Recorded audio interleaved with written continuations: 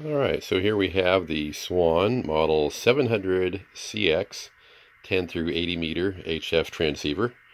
This particular one is in very nice physical condition, and it is operating correctly. It puts out near, well, I don't know. I don't want to push it. It's been sitting a while, so I'm getting a good solid 150 watts in the tune position. And so it does jump a little bit higher than that. But in fact, I'll go ahead and just do a real quick key up here. I have this in the 500 watt setting there, and so as you key it up, it's there we go. It's about 200 watts actually. Yeah, right at 200, and that's about right. It might do a little bit more, but I didn't want to do too much with the set because it has been sitting a while. But you want to be careful with these. The tubes is probably a pair of 8950s, I believe. I think that's what's in these, and I will check when I pop the lid off. But physically very nice, as you can tell.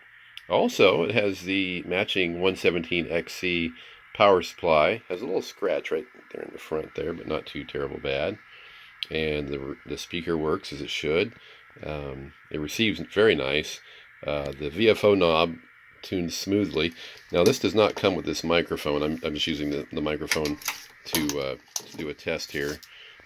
So that's my little hand mic that I use for other purposes. But you can use different mics with the thing. Plugs right in the front there, and as you can see, I'll show you the controls. I had the carrier balance turned over so that I could key it up that way. But here's your mic control, gain control here, band selector here. Moving along, the function switch, we've got receive, calibrate, transmit. There's the CW and tune mode, normal and opposite for sideband. Here's your AF gain, RF gain control. The RF gain control is this little ring on the outside here, and usually you want it most of the way down, if not all the way. ANL, here's your calibrator choices between 25 and 100 kc. The dial set, which I don't know why it's way over like that, but that probably is where it adjusts the frequency. Here's your output level meter, push to talk and Vox control here, and then here's your how you load up the thing, and also for receive.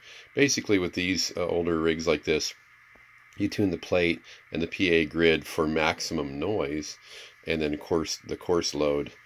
I usually start at 3 or 4 in there, and depends on what band you're on is what setting you'll want the course load. For instance, if you're on 10 meters, you'll probably want to be in 6 or 7. Same for 20 meters, and then for 40 and 80, usually a little bit more of the smaller numbers seem to be more appropriate for that. And if you have the manual, it will let you know about those things. So it's fairly easy to use. Here's your main VFO knob, and these things are really cool. They have a fast, as you can see, the center knob spinning quickly, or you can just simply turn that one for a more slow approach, getting on the frequency.